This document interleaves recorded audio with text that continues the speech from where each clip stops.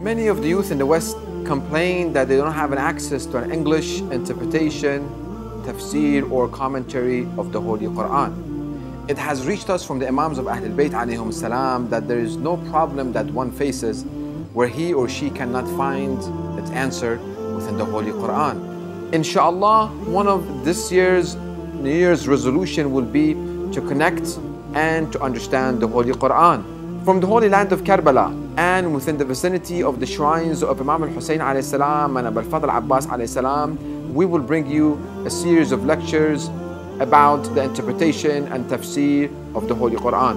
Our aim is to start a series of lectures starting with the first chapter of the Holy Quran and continue inshallah to the last chapter. If you have followed my lectures, you know my style. Inshallah, we will have an action plan within every episode.